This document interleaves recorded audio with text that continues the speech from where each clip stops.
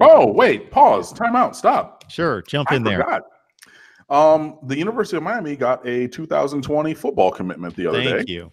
I completely forgot about that. The kid's name is Daran Branch. He's from Amite, Louisiana, which is the same high school that Devontae Smith, the wide receiver for Alabama, attended. The wide receiver who was going to come on an official visit to Miami all the way up until he didn't.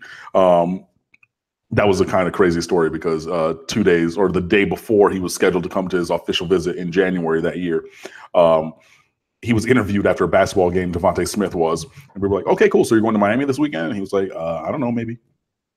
And he didn't. He goes to Alabama, and he's doing numbers over there, obviously.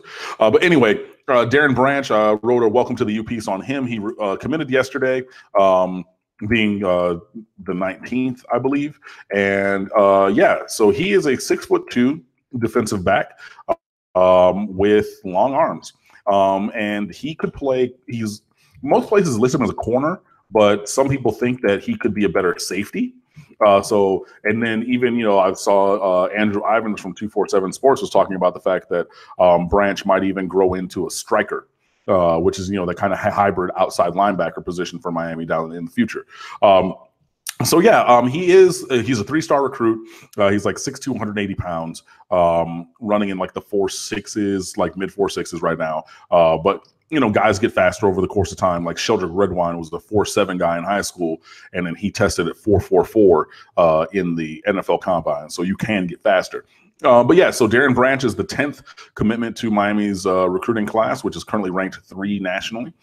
He's the 3rd defensive back, joining Ladarius Tennyson from Rockledge, Florida, and Jaden Francois, who tied a Dade County record with 12 interceptions as a junior for South Dade last year.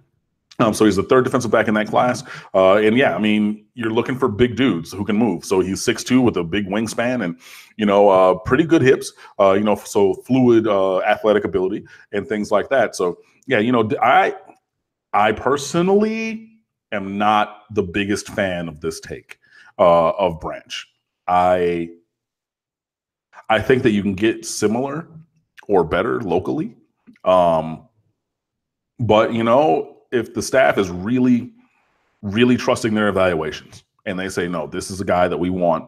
And, there was some talk about that when he got his offer. He visited March 1st, an unofficial visit. That's when he got his offer. There's a guy on Twitter who's like stomping for him to get an offer. And I didn't see it. So like less than 3 weeks later, he's committed, which shows you that he was pretty high on Miami's board if he got offered and they're pushing for and will accept a commit at this time. So, I will say that there is a disconnect between my beliefs and the staff's beliefs about Branch, but I will have to defer to them at this point. So we will see how he goes and how he develops and things as he plays through the 7-on-7 season in this spring, because 7-on-7 is a thing that people do, spring and summer, and then obviously as a senior year. But there's another big DB on the board for Miami. There's 10 players overall in that class.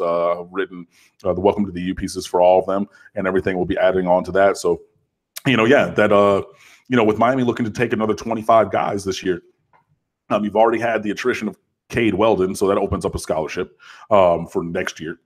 Excuse me. And I think when I wrote the numbers breakdown piece, I said that like 6 or 7 guys on the roster currently were going to have to seek opportunities elsewhere for Miami to get to that 25 number. So we've already had one of those guys, and then we'll see what happens, obviously, through and after this upcoming season. But Daran Branch, welcome to the U, and we'll see what happens through this spring and summer and his senior year as we obviously continue to watch him because he's a Canes commit.